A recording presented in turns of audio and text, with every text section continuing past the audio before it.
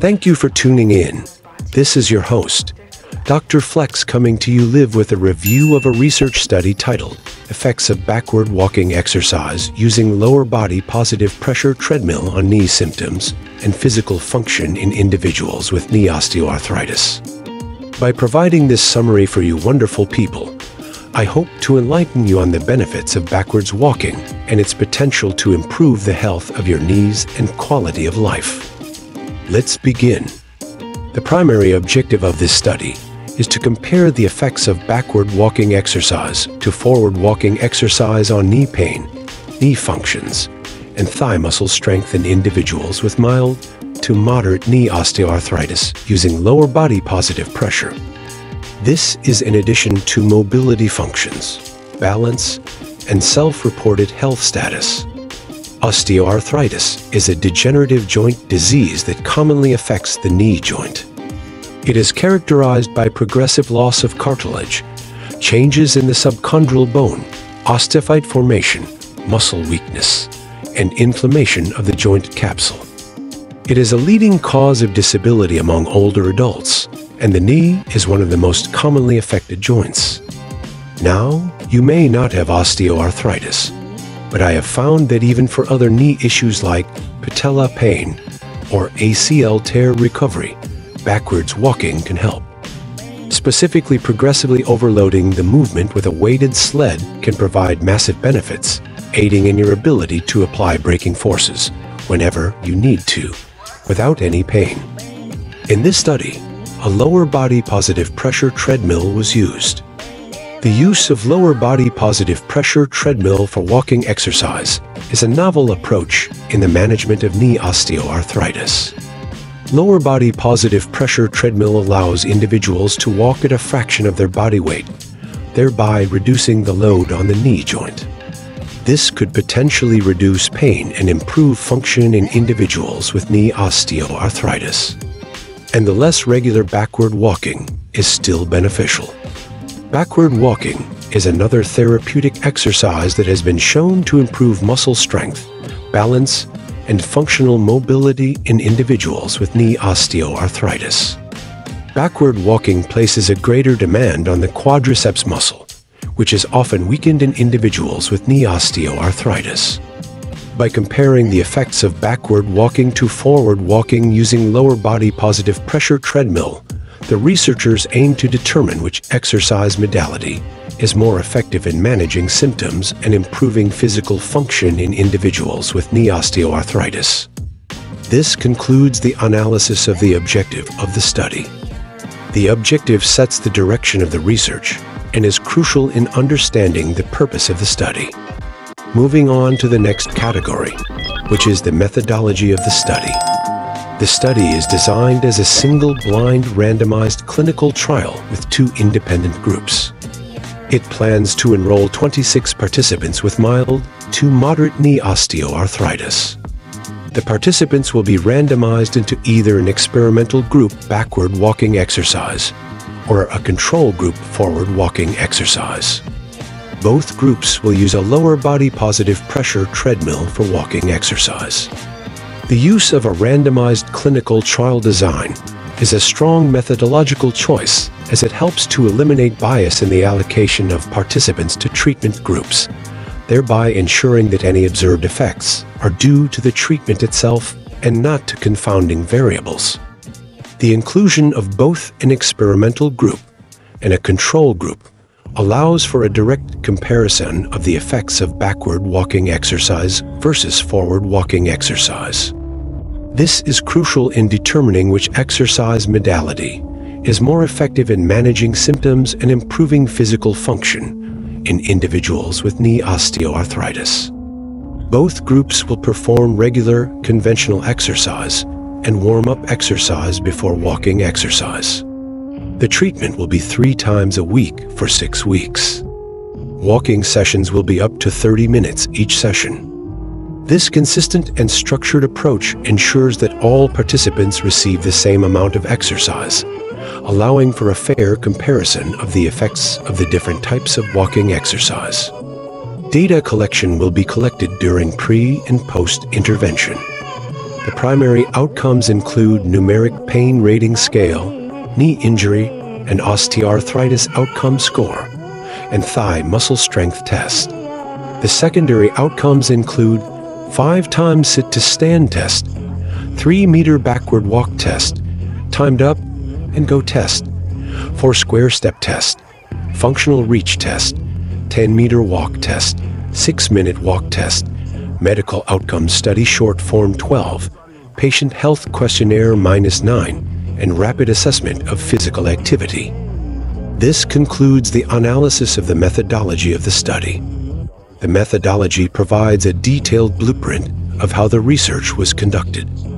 In the next section, we will delve into the results of the study. After 6 weeks of intervention, the experimental group who performed backward walking exercise reported a significant reduction in knee pain as measured by the numeric pain rating scale. The average pain score decreased from a baseline of 7 to a post-intervention score of 2, indicating a substantial decrease in pain levels. In addition to pain reduction, the experimental group also showed significant improvements in knee function as measured by the knee injury and osteoarthritis outcome score.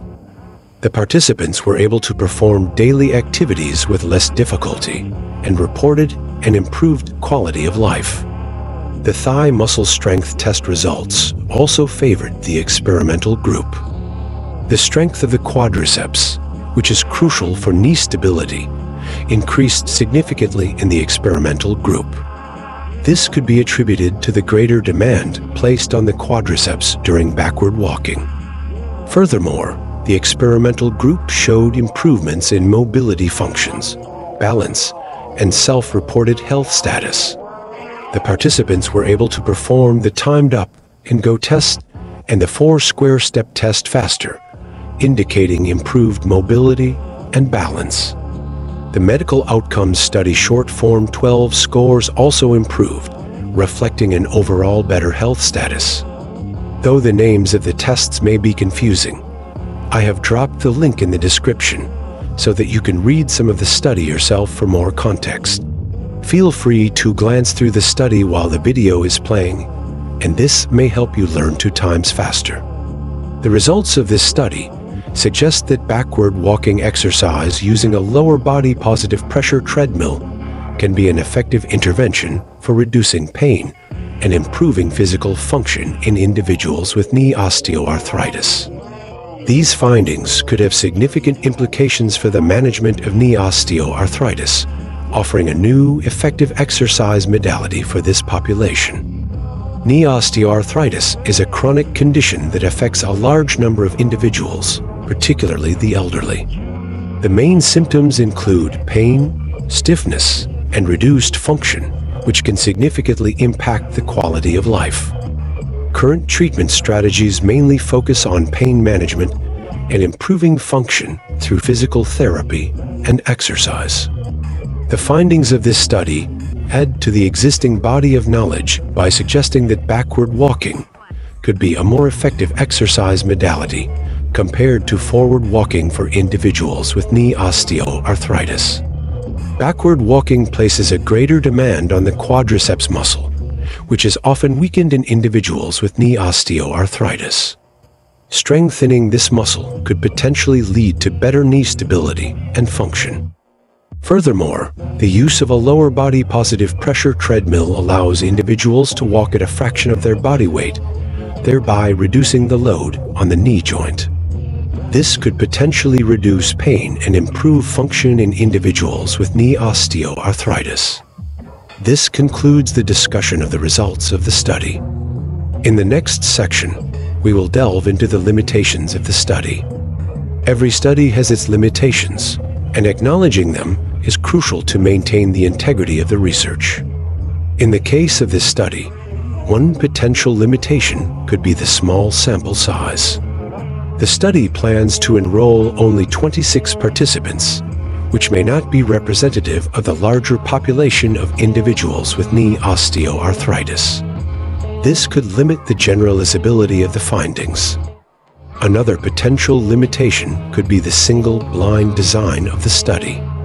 While this design helps to reduce bias, it does not eliminate it completely. The participants will know whether they are in the experimental group backward walking or the control group forward walking, which could potentially influence their perceptions of pain and function. Furthermore, the study focuses on the short-term effects of the intervention, 6 weeks. It does not provide information on the long-term effects of backward walking exercise on knee pain and function in individuals with knee osteoarthritis. Future studies could consider a longer intervention period to assess the long-term efficacy of the exercise program.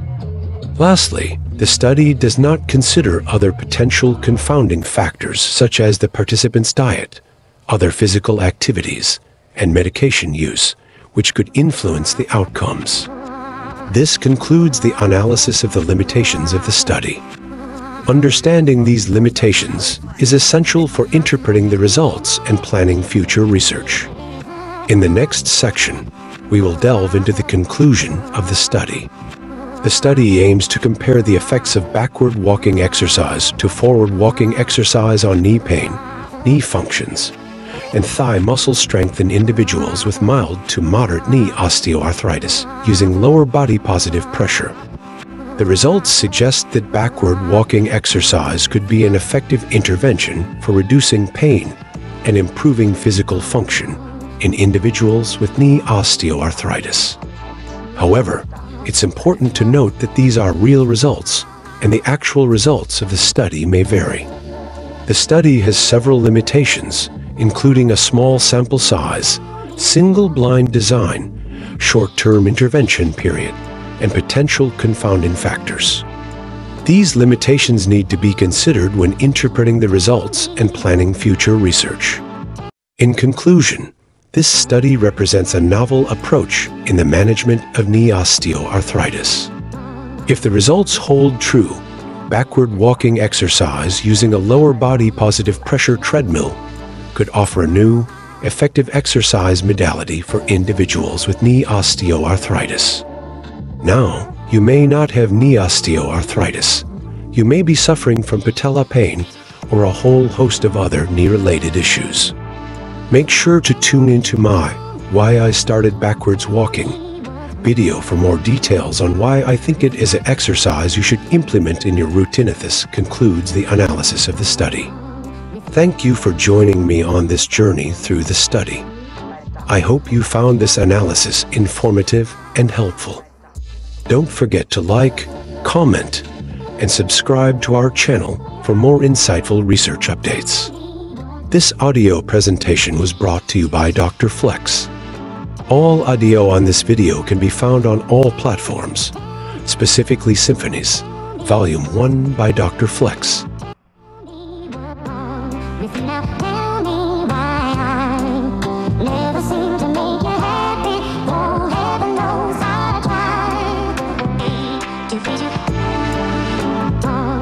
Now